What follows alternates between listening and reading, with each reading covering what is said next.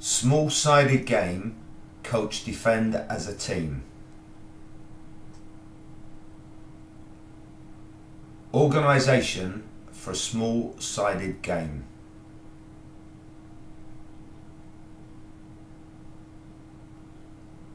Try and coach the key defending principles of compactness, depth, balance, delay, deflect and patience. Adopt a coach position that allows you to see all of the play.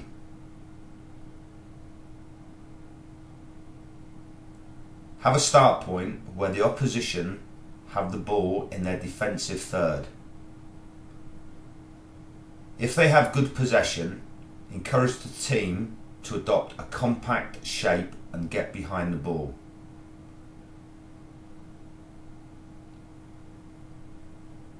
Here you can see the team are compact and behind the ball. Coaching the forward unit.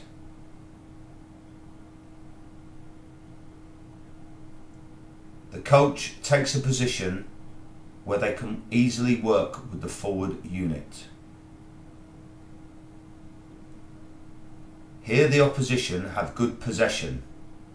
The forwards cannot easily pressure the ball, so they drift across to take positions that make it difficult for the opposition to play the ball forward centrally. They are patient and balanced and try and deflect the play back across the pitch. As the ball travels, the forwards travel with the ball, trying to deflect the play across the pitch and to make it difficult for the ball to be played forward centrally. The forwards react to the movement of the ball and travel across the pitch, remaining balanced and communicating with each other to make it difficult for the ball to be played forward centrally into key attacking areas. If there is a trigger, such as a slow ball or a poor pass or poor control, the nearest forward pressures the ball and the second forward backs them up. They hunt together.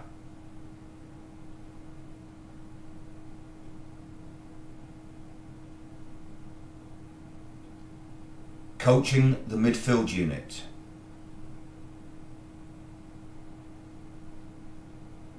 The coach now takes a position where they can see the midfield and the forward units easily.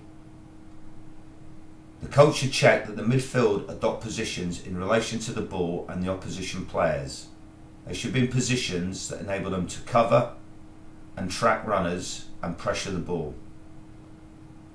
As the ball is moved, the midfield players and the forwards move together as one unit. If they can't pressure the ball, they should look to delay play, be compact and make it difficult for the ball to be played forward centrally.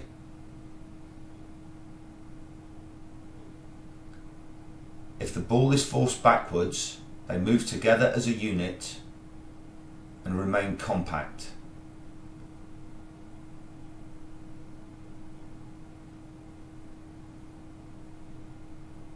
If the ball is played into a midfield player, the nearest midfield player pressures the ball, the second covers and the forwards recover to pressure from the front.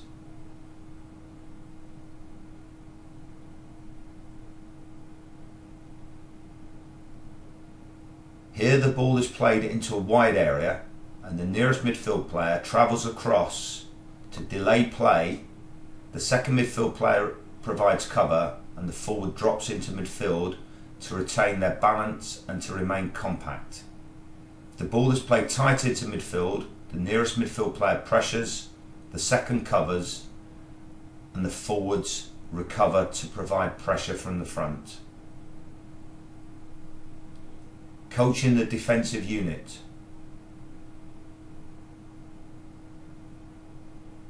The coach should adopt a position that allows them to see all of the play. The defensive unit and the goalkeeper should adopt positions that are in relation to where the ball is. As the ball travels, the defensive unit and the midfield and forwards react together to remain compact and balanced. They should be in a position to comfortably deal with any long passes behind them and to be able to pressure any balls that are played into forwards' feet and to provide cover behind the pressurising player. The midfield and the forwards recover and pressure from the front.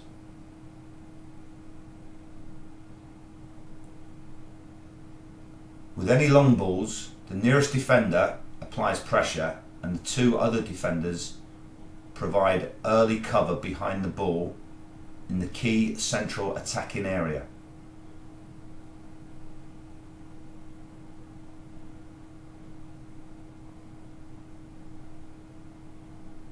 As the ball is not long, the midfield players react to recover and to track any runners, as do the forwards.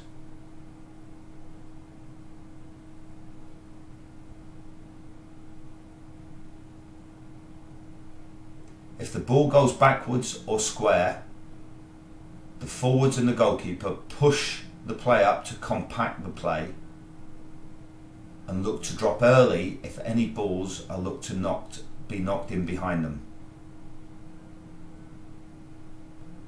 Coaching in free play.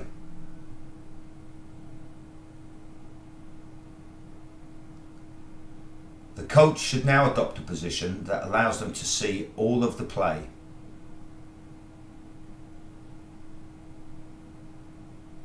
They should be checking to see the team react together. They are compact, balanced and have depth in relation to where the ball is. Any long balls, there should be pressure on the ball and early cover in the key defensive areas. Midfield players should look to track runners and recover.